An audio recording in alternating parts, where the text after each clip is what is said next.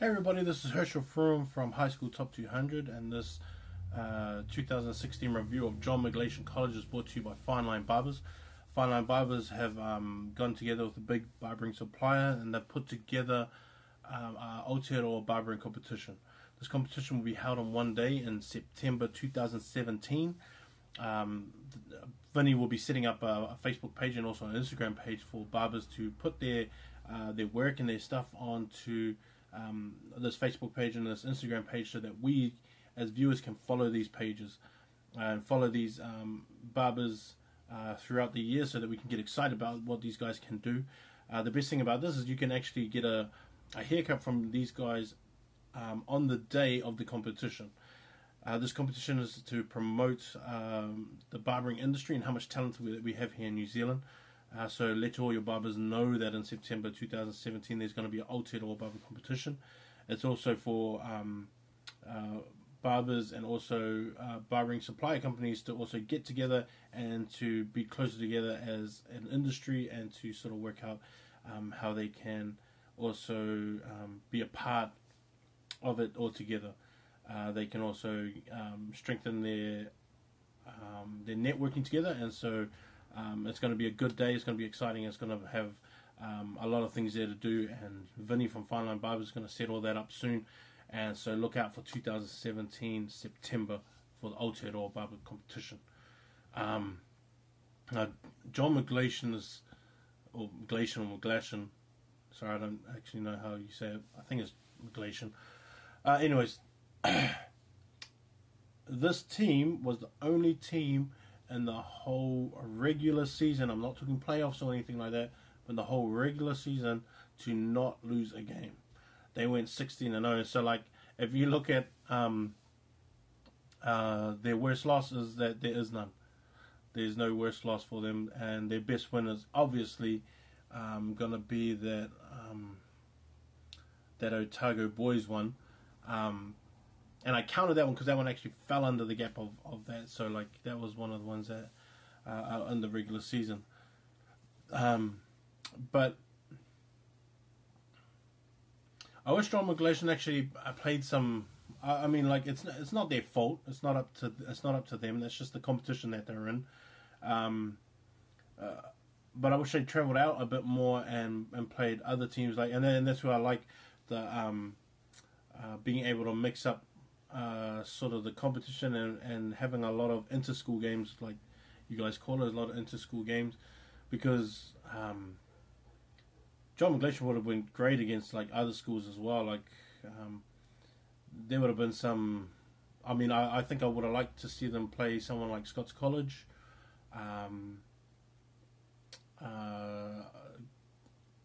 Fielding would be another one that it would be pretty cool to see them against. St Paul's Collegiate would be another one.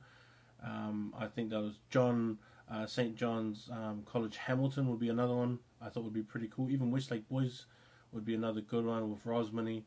I think if they went and played those, I would be keen to see how good they went up against those schools as well.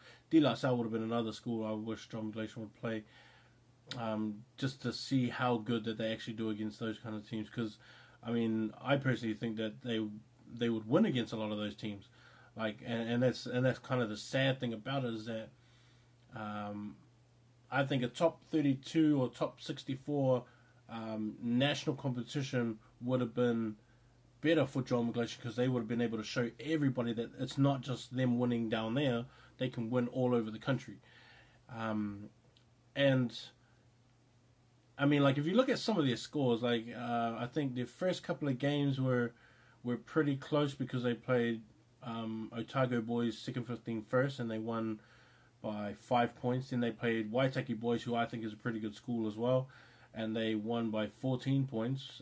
They beat South Otago High School by 10 points, and then from there on, they were just putting up, you know, sort of basketball numbers. They beat Taieri 94-0. Kavanagh 56-0, 58-12 against Dunstan, 101 against Mount Aspiring, against King's High School 65 points, St Kevin's 96 points, and then they even went up to St Andrews and beat them 66-7. So like all these games is just like, and I think sometimes it gets boring to win by that much. It gets boring to the point where you feel like you as a team is you're probably not growing the way that you want to grow as a team. Like you want hard games. The reason why you want hard games is because you want to see how everyone reacts to having that pressure on them, or having the ball in their hands and then seeing what decisions that they make, or when you're on the line and see how many guys actually throw everything into every tackle. When you're winning by that much, it's like sometimes you just don't care, or like you just think, well, I'm not going to chase them that hard. Let's just let them get it. We'll just kick off and then we'll just trap them down at the other end and just carry on doing what we're doing. And so, like, I think sometimes at these points, like, you have sort of the attitude like that sometimes. So I think I really wish that they would have got with some other schools from around the country and played them. Obviously, the travel and money and all that kind of stuff, but it would just be cool to see. Rory Ferguson was probably one of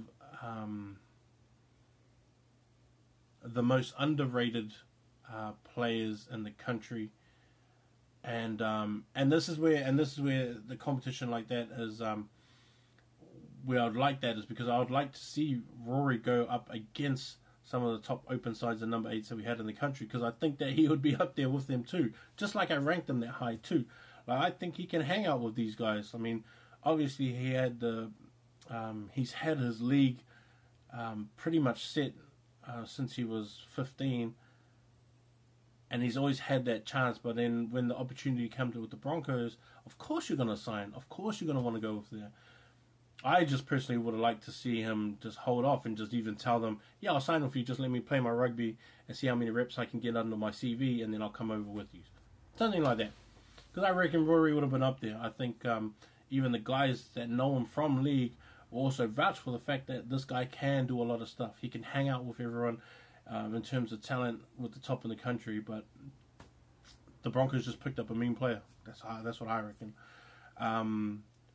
Woody Kirkwood is another guy that I really liked, and Sam Murrell. And these Sam and Woody, I think, were probably one of the best, probably along with Mags and also Hastings and maybe Christchurch Boys. They probably had the best locking combination in the country. Woody and Sam, I think, would have matched up with everybody, with anyone. And they've been together in the first 15 for 3 years now, I think. Woody, Sam, and also Rory brought up 50 games this year for John McGlashan, and so it was cool to see them go through those feats. But again, I just wanted to see them against the best. It would have been cool to see Woody and Sam go up against some of the best locks that we had in the country. I think the game against Otago Boys, I actually thought that they were going to lose, but I didn't think that they were going to lose by a blowout. I thought they were going to lose actually by the same amount of points that they won by.